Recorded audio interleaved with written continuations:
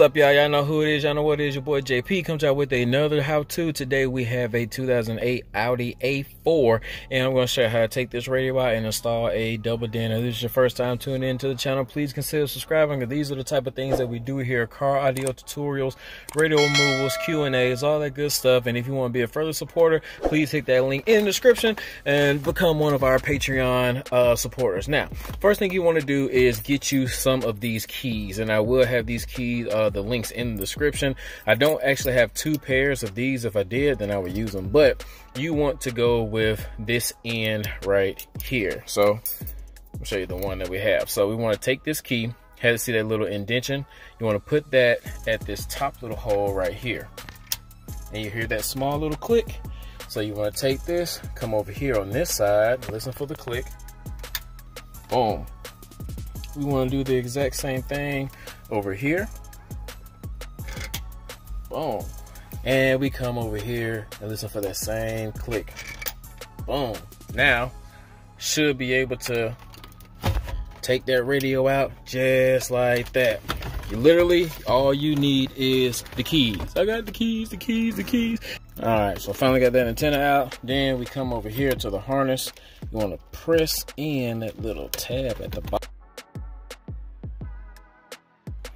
All right, guys, so we got that radio out. It's pretty simple. All you need is the keys, and I will have those links in the description so you can get this out yourself. But let me show you exactly what happens. So when you take this key and you stick it inside the little notch right here, when you come over here, this thing is going to actually go on the inside. And since that went in, that allows us to slide it out. In order to get your key out, you just want to press on this and slide your key out like that. All right, so now we got the radio out. Let's go ahead and get on our bench and get that dash kit prep for our radio. What's up, y'all? So I'm actually right here at the test bench, about to go ahead and get this dash prep. I will have all the links in the description for you guys, and if I can't find the links to the stuff, I will at least have the product model numbers, like the dash kit, wire harness, and everything that I'm using for this vehicle. So this thing right here is very, very simple. One thing I like to do first is take the little trim plate off. And then I come in here. This is the dash kit for the single and the double din. Since we're using the double din, we're gonna go ahead and just cut that little bar out the middle. If you were just replacing this with a single din radio, it comes with a pocket and just snaps into the bottom, but we're not using that. So before we actually put the trim piece back on, we want to go ahead and put these on. So you can see these are what we're actually going to be mounting to our stereo, and they have these little grooves, and we just want to kind of pressure fit them, kind of squeeze them together like I have over here. They do have a R for the right and a L for the left, so let's go ahead and put these on real quick.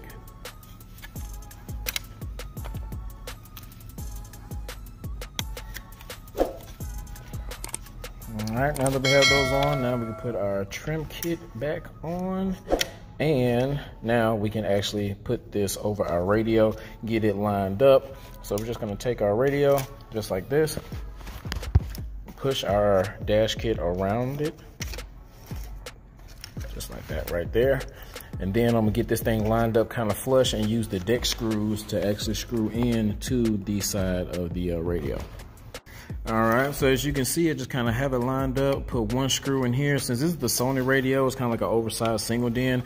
I don't have any bottom screws, so just the top. So one right here on the right, one right here on the left. This is exactly what it looks like. And let's go ahead and get this thing wired up and get it back inside the car. Guys, so we are back inside the car. We have our radio wired up. Now, this is your first time here. You're probably thinking like, dude, you did not go over the wiring. Well, the reason I do that is I have over 150 different radio removal and replacement videos, and going over the wiring every single time makes these videos longer than what I want them to be, because I like everything short, sweet, straight to the point. So the people who know how to wire up a radio, you get what you need, and the people who don't know how to wire up a radio, I can give you a secondary source, which I have, because I made one video showing you how to wire up a radio. That will be in the description, and the cards will be inside the corner. So if you don't know how to wire up a radio, you have that video to let you know about these aftermarket wires. And some people say, well, every car is different. Yes, that is true. Every car is different, but as long as you know what the aftermarket wire colors are, then you're good to go, because every car has a harness that goes to it unless it needs to be hardwired. And for all my Patreons out there, make sure you check out the exclusive content that I have on this vehicle on the Patreon page. There will be some things that I will be talking about to help you out furthermore with this car. If you want to be a part of that Patreon community, make sure you hit that link down in the description where we do exclusive content, things that I won't actually show on YouTube. I show them on the Patreon page, and you also have chances to win some exclusive free giveaways like tools, car audio, all that good stuff. So without further ado, let's go ahead and push this thing back inside there so you can see what it looks like when it's all said and done. Alright guys, so that's what it looks like when it's all said and done. If you guys found any type of value in this video, please hit that like button. Don't forget to subscribe, share, comment, all that good stuff. If you want to be a Patreon supporter, that link's in the description. Till next time, this is your boy JP signing out.